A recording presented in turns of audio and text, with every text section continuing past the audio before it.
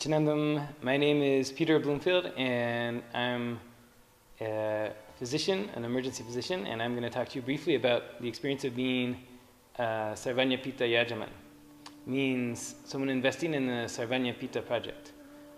So this project, for those who don't know, is basically His Divine Holiness Paramashivam Nithyananda's vision for an enlightened civilization, for a civilization that's built around the idea that we as humans are divine beings, are God itself, divided into many different physical expressions, but fundamentally no different from God or Shiva than Shiva itself, just a lesser quantity, but the same quality.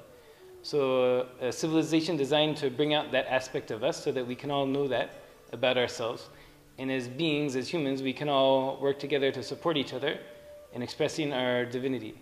So that involves things like schools, involves things like sattvic food, recipes and cookbooks as per Sadashiva, dancing, clothes, of course rituals, lifestyle practices, everything designed to bring out our higher consciousness, to bring out our capacity for enlightenment, our capacity to radiate bliss and Sadashivatva.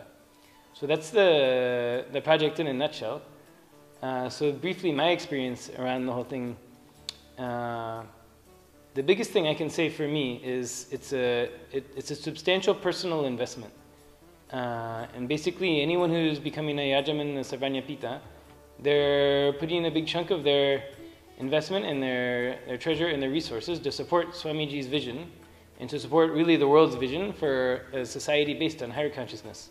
So for me particularly, I was not a guy who had a lot of money sitting around, so it was a big stretch to undertake this. And I had no thought or concept I would ever do it. But then one thing led to another, and there I was kind of doing it. And I can just say the impact it's had on me is, see, if you're a person and you have some money, right?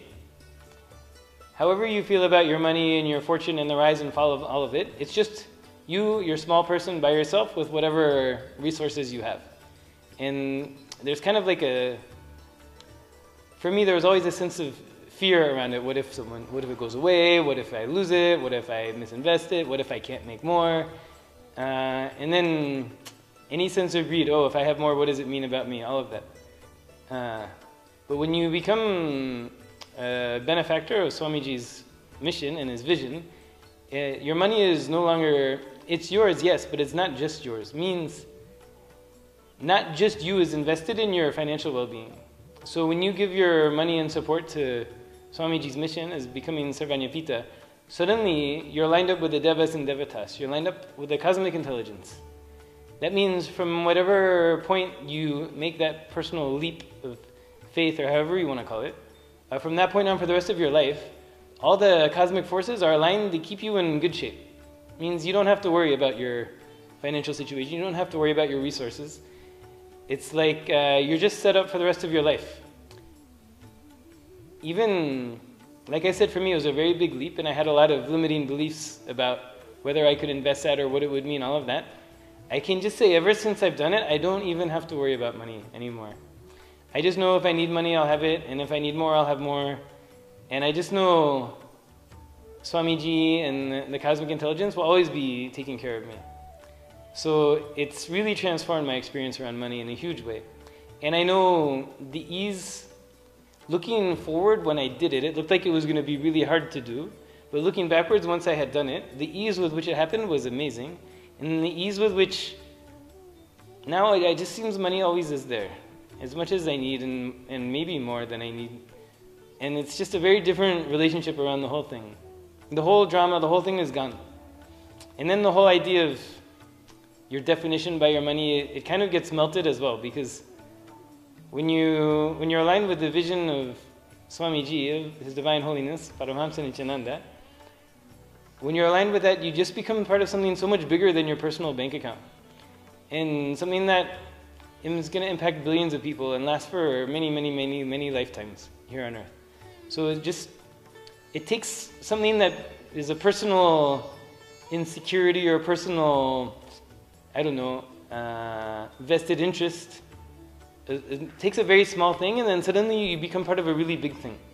And it's just a beautiful transformation that I think anyone, no matter where they're coming from in their personal situation, if they're a millionaire, billionaire now, or if they're struggling to pay the rent or whatever, when you just get lined up with the idea of tying your personal financial well-being to Swamiji's mission to expand consciousness on earth, it's like you're just hooking up to the limitless source. Same way Swamiji never gets tired, same way Swamiji never gets upset, same way Swamiji, nothing will faze him no matter what anyone does or says about him. Suddenly your financial well-being is tied into that sense of possibility and that sense of inevitable amazingness. So it's hard to really put into words more than what I've done, but I can just say it just really transforms what for many people is a very stressful part of your life. So if anyone out there is considering Sarvagnya Peetha or thinking they couldn't do it or thinking, oh, that's a nice idea, but that would be a crazy thing to do, all of that, I really encourage you to think about it. And actually, less you think is better, just to do it. And you'll see how your financial life will transform. And whatever stage you're in, you can just declare for where you are and then just see where it leads. It's just an invitation to align with the universe's natural desire to expand and consciousness's natural desire to expand. When you align yourself with that, you're only going to win out. And the cosmos will win out, and everyone else will win out.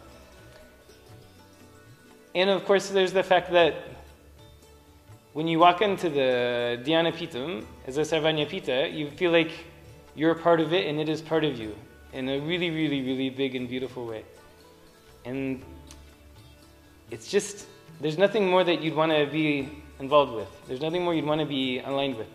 There's nothing more that you'd want to see flourish than this expansion into higher consciousness. And having the opportunity to be a part of it is just there's more security and there's more fulfillment and there's more excitement than any other investment that I can think of with your financial resources. So, I don't know, anyone who's at all considering it, I encourage you to go for it. And I just say, I never, ever, ever, ever, ever have an inkling of regret. When your relationship to money is not so much about the numbers, it's about how you feel about the numbers. And when you take some numbers and put them towards Swamiji, how you feel about the numbers dramatically changes. And how you feel about the sense of security and the sense of well-being and you're being cared for the rest of your life, it dramatically changes. More than putting more numbers in your bank account would ever do. It's much beyond that. It's much, much, much beyond that. It transcends that. So anyways, anyone can approach me if they have any questions. And I just say I really, really, really recommend anyone who's considering it to take a leap of faith and go for it.